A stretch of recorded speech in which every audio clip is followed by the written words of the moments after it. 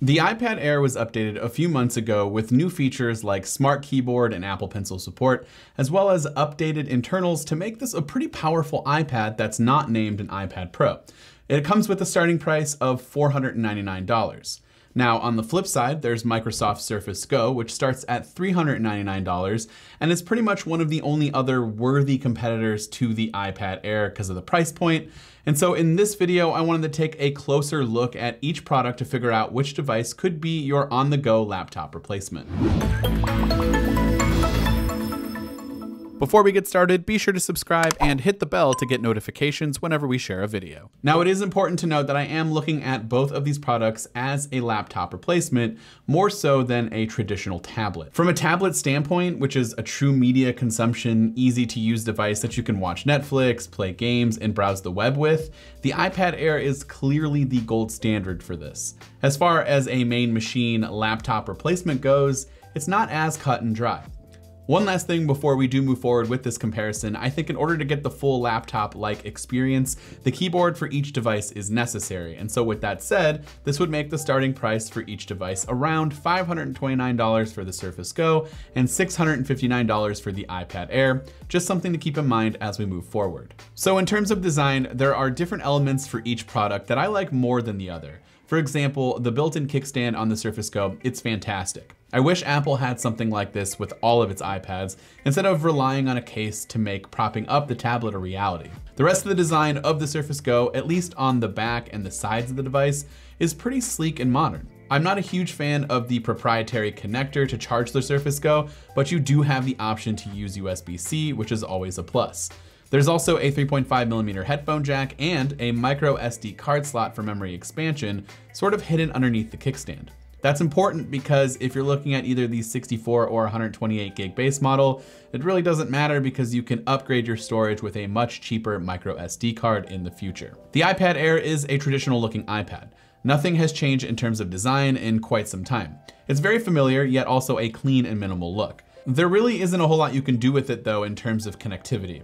You do get Apple's Lightning port for charging and a 3.5mm headphone jack, and that's about it. There's no SD card expansion or USB-C available. Both devices do have a pin connector on the sides, however, which is used for connecting keyboard accessories, which we'll get into more in just a minute. Now, if you flip the tablet over and you take a look at the front, this is where the display is obviously located, and for the iPad Air, you do get a home button, and on the Surface Go, it's just a display. And this is where things get a little interesting. The iPad Air sports a 10.5-inch 2224 by 1668 Retina display, with the Surface Go offering a 10-inch 1800 by 1200 display.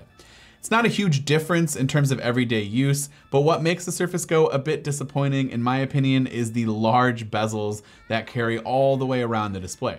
Now, Apple is just as guilty of this as well, with the chin and the forehead being just as large, but they sort of make up for this with significantly reduced bezels on the side. This is more of a personal aesthetic preference for me. It has no impact on the actual usage of the device, but it just doesn't look as great having such large bezels uniformly around the display with the Surface Go. Even though the iPad Air has a better display in terms of resolution, the difference between them, it's relatively minor in everyday use. They are both perfectly fine displays for their intended use cases, and neither device has a drastically better looking display than the other, in my opinion. So some of the main differences between these two tablets really come in performance and features. As far as features go, from a hardware standpoint, both companies offer accessories that help make each device feel like a traditional laptop experience. Microsoft offers the keyboard to connect easily to your Surface Go, and the iPad Air offers a similar experience. There's also a stylus available for both tablets, the Surface Pen and the Apple Pencil. In my opinion, I give the edge to Microsoft with these accessories. I find them to be a much more enjoyable and intuitive experience. The keyboard offers a few different typing positions, it's very well made, the Alcantara fabric is one of my favorite things to type on, and the keys are enjoyable to type on too, and nothing feels overly crammed or too small.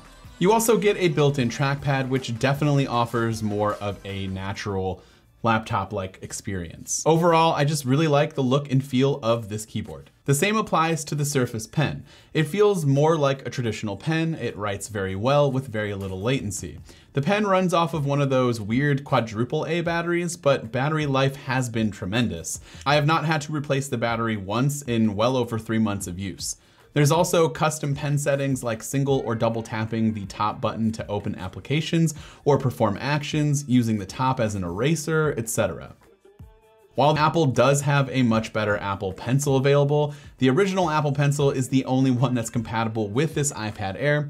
And even though I actually do like using the Pencil, it's not a bad experience, the ridiculous charging process and lack of any extra features whatsoever makes this a bit of a dud in comparison.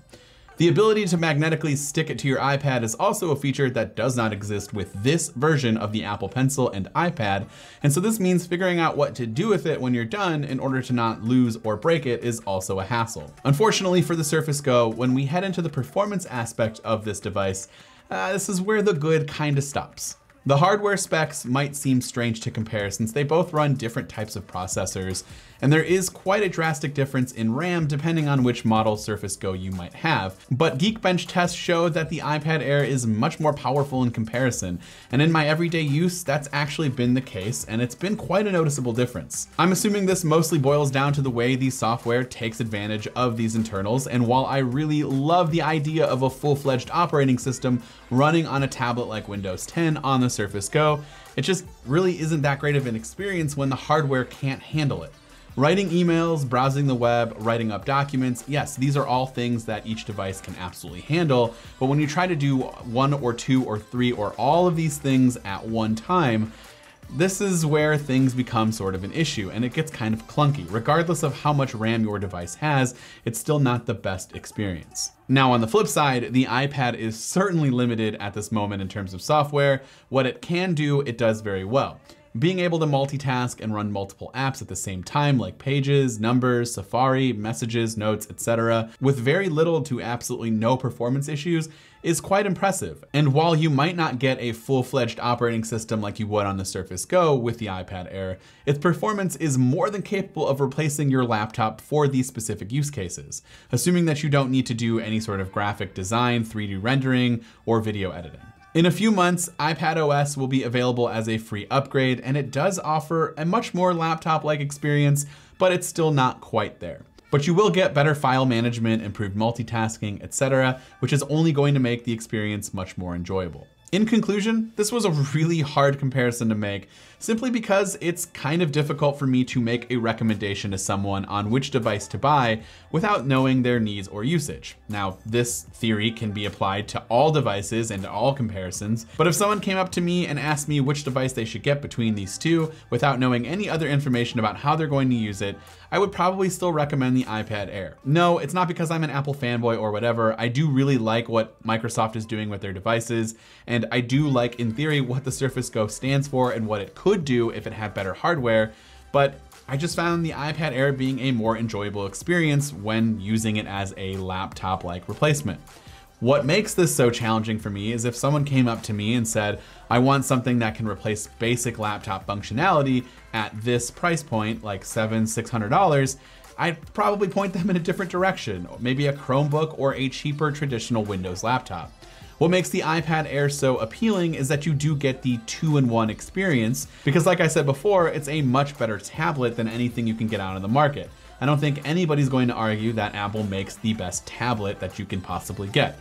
I'm just not sure it's a great laptop replacement over something like a traditional Windows laptop for $700. In fact, there are a lot of machines out there that you can get for $700 that would be better as a strict laptop. So that's where I stand. Those are my thoughts. I'd love to know your thoughts. Let me know in the comment section down below what you think of each device.